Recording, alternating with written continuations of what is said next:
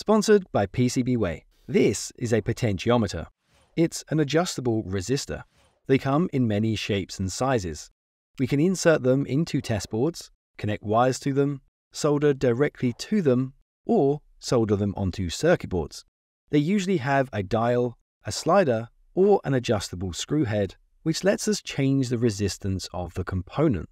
They are represented with symbols like these in engineering drawings. We can use them to manually adjust the voltage or current in a circuit.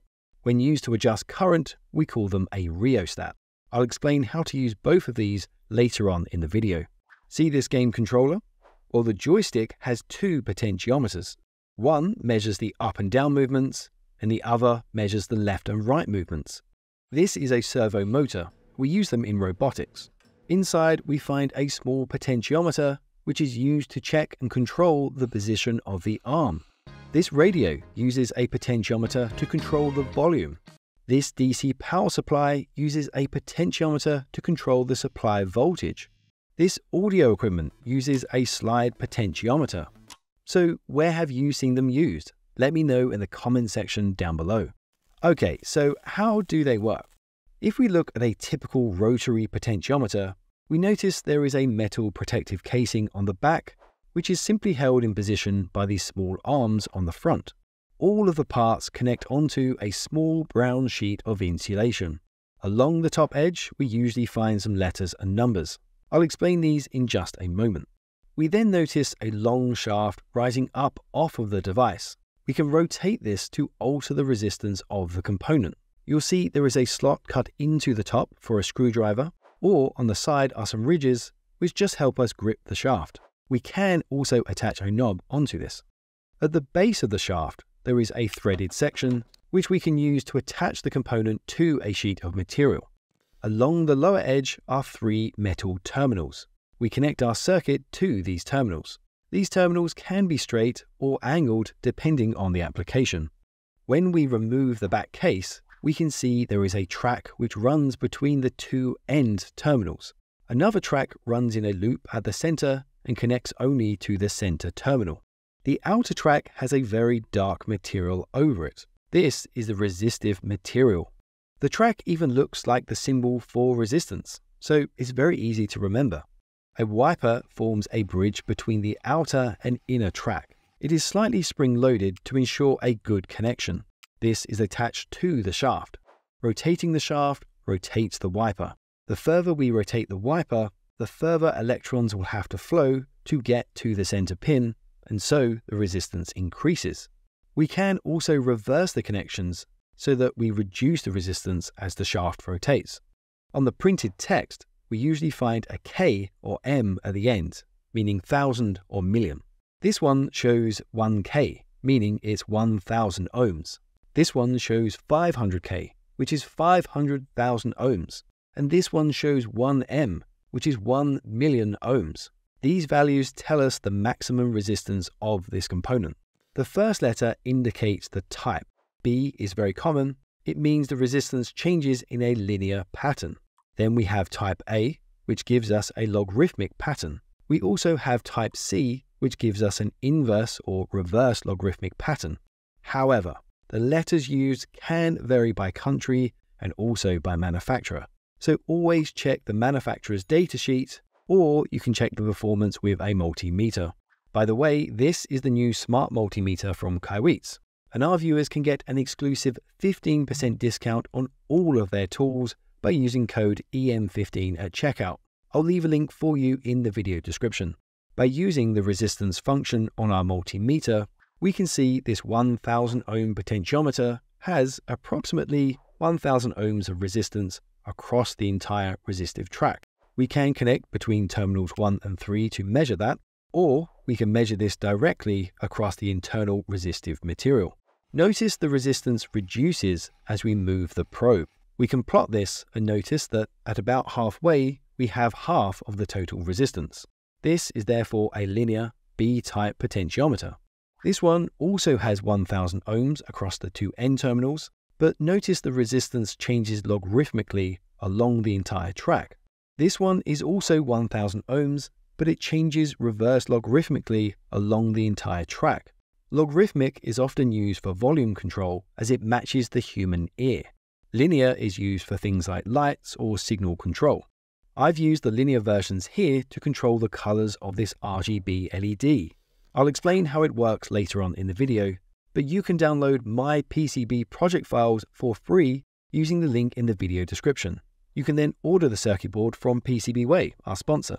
You just need to upload the file to their website. It will automatically fill in the options for you, although you can make changes such as the board color if you wish. Then just place your order and soon your PCB will arrive in the post. They look fantastic. We just solder the components together and we have made a simple RGB controller.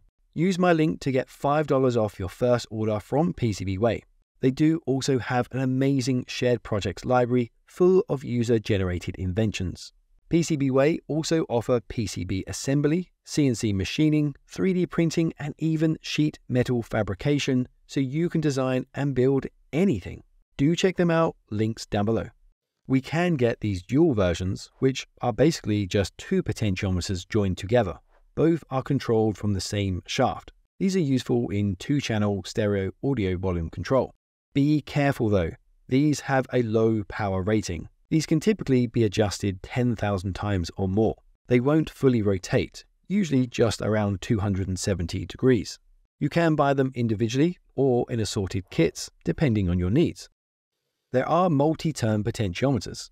They also come in different sizes and usually have a threaded section for mounting. They have a long shaft which the control knob fits onto.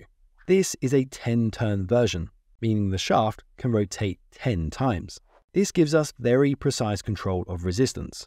It can usually handle slightly more power too, and this one can handle at least 1 million adjustments. You'll notice that the body is much longer than a regular rotary potentiometer. That's because inside is a spiral wire track which provides the fixed resistance. This connects to the top and middle terminals. At the center, connected to the shaft, is a slider which can freely move up and down along a conductive track. This is electrically insulated from the shaft. The conductive track connects to a circular terminal at the base, allowing the shaft to rotate.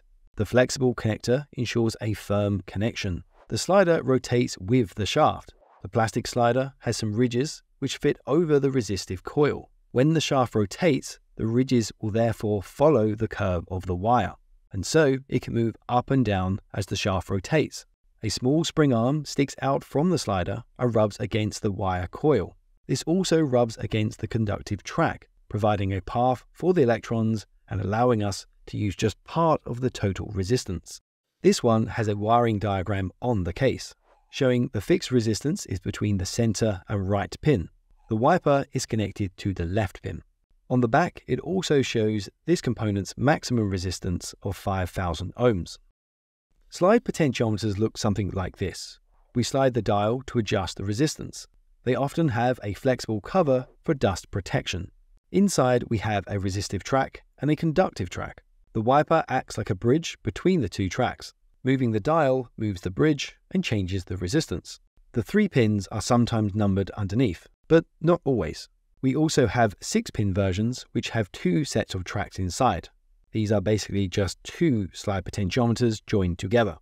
There are usually some other pins, and these are just used for mounting the device. You can check the datasheet for the pinout diagrams or just use a multimeter. Printed on the bottom are some numbers and letters. The first letter tells us the type of taper. The numbers tell us the maximum resistance.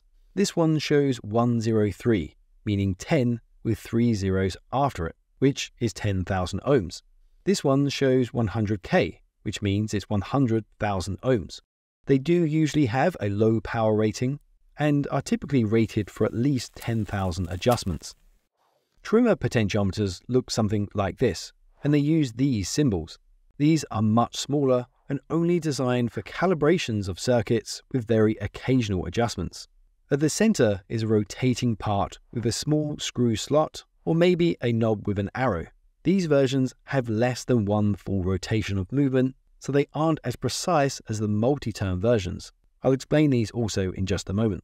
These components do have a very low power rating, so be careful. They will easily break and they are designed only for occasional adjustments. Inside we have a resistive track, running between the two end terminals.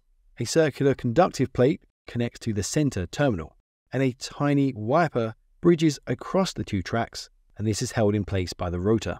With this exposed version, we can see that the resistive track runs between the two end terminals, and the wiper arm connects to this and rubs along it as we rotate it. This then connects down through the center pin onto the middle terminal. Sometimes they have a small wiring diagram printed on them, but the unaligned pin is generally the wiper pin. It is easy to test with a multimeter. These small versions have a 3-digit number printed onto them. The first two are significant numbers, and the third tells us how many zeros to add. For example, this shows 101, meaning it's 10 with 1 0 after that. So it's a 100 ohm resistor, and that is the maximum resistance of this particular component. This one shows 204, so it is 200,000 ohms. Multi-turn trimmer potentiometers look like this. They usually have a small metal screw which is used to adjust the resistance very precisely. The screw can rotate many times. These vertical versions have a resistive track between the two end pins with a circular conductor in the middle, and this connects to the center pin. A wiper bridges between the two and connects to a plastic disc with gear teeth along its outer edge. The thread of the cylinder on the screw connects onto this. Adjusting the screw slowly rotates the disc and also the wiper, precisely changing the resistance. So this gives us far more precision compared to the single-turn versions. This one has a small pin diagram pressed into the case. On the top of this one, we find the numbers 102, meaning 10 with 2 zeros after that, which is therefore a 1000 ohm maximum resistance version. These long horizontal versions have a screw on the side. This one also has a wiring diagram on the case so that we know which pin is which. Inside, we find a resistive track and a conductive track held onto a ceramic base. The wiper bridges across the two and is held by a slider. Adjusting the screw rotates the thread, and that moves the slider and wiper forwards or backwards along the tracks, changing the resistance very precisely. The resistance is indicated with this number. Here, it indicates a maximum of 1000 ohms resistance. With all potentiometers, make sure to check the manufacturer's datasheet for the connection diagrams, the rated power, the voltage, the number of uses, and the type of taper. Many components will have a parts number printed on them, so you can search online and find the datasheet. You can also get an Engineering Mindset mug to help support the channel. Links down below for that. We use potentiometers as voltage dividers or current limiters. With a voltage divider, we connect the power supply across the two end pins, and the wiper connects to the center pin. This pin provides our output voltage. If we connect our multimeter to this output and to ground, we can see the output voltage varies as we rotate the shaft. If we use the resistance function and connect between the two outer pins, the resistance remains constant. We are measuring the total resistance of the track. But if we connect from the left pin and then the center pin, we can see the resistance varies. So we can use just part of this total resistance. Here, the battery is providing 9 volts on the positive wire and the negative wire is 0 volts. So when we connect them across the end pins, the voltage needs to drop from 9 to 0 across this length. We can make that distance long or short. The same voltage drop will still occur, just at a different rate. Let's say this track has 900 ohms of total resistance. We could divide that track into 9 segments, 100 ohms each. The electrons will all flow through this track from one end to the other. So the current is going to be the same at any point along the track. So to find the voltage at any point, we just calculate the voltage drop. We are starting with 9 volts. Segment 1 has 100 ohms of resistance. So the current multiplied by the resistance gives us 1 volt. And that means we have 8 volts remaining at this point. Segment 2 is also 100 ohms. So it too causes a loss of 1 volt. But it was only receiving 8 volts. And so here we have only 7 volts remaining. And that continues along until we reach the end with 0 volts remaining. So now we know the voltage drop at any point. If we now take our wiper arm and connect to the track, This lets us move along and make use of the exact voltage we require, because we are only using part of the total resistance, and so we're only using part of the total voltage drop. This is great for signal and control applications, but it is not good for a power supply, because as soon as we connect a load to the output, the resistance of the load creates a parallel path for the current, and so the voltage will reduce. We can also use potentiometers for current control, but we call this a rheostat. Potentiometers only have a small power rating, so larger current circuits will require a purpose-made rheostat, which will look something like this. They are generally much larger and can handle much more power. We just connect the power supply between one of the end pins and the center pin. The electrons will flow from the battery along the track and then out through the center pin, as this is the only exit available. Moving the wiper changes how far the electrons will need to flow to reach that exit. The voltage drop occurs over this distance. The further the distance, the more resistance the electrons encounter, which reduces the current. If we had a 900 ohm track, we could divide it into 9 segments. We connect the positive 9 volt to one end with the 0 volt ground on the wiper. All the electrons need to flow through to the wiper. The voltage drop remains the same between these 2 points, no matter where we move it. At segment 1, we are only using a small part of the total resistance, so the current will be really high. At segment 2, the resistance has now doubled, and so the current will halve. The current continues to reduce the further we move along the resistive track until we reach the end where the minimum current can flow. Be careful though. If you move the wiper to the very start, there is little to no resistance, and so the battery will try to fully discharge, resulting in a huge current flowing here. We can use this circuit to control the brightness of an LED. Just connect the LED to a resistor of around 350 to 400 ohms, and then connect this to the potentiometer and use a 9 volt battery. It should look something like this. When we turn the shaft, we can control the current, and that changes the brightness of the LED. We need this resistor to set the maximum current for the circuit, and that's just in case we move the wiper too far. Otherwise, a huge current will flow and it will just destroy the LED.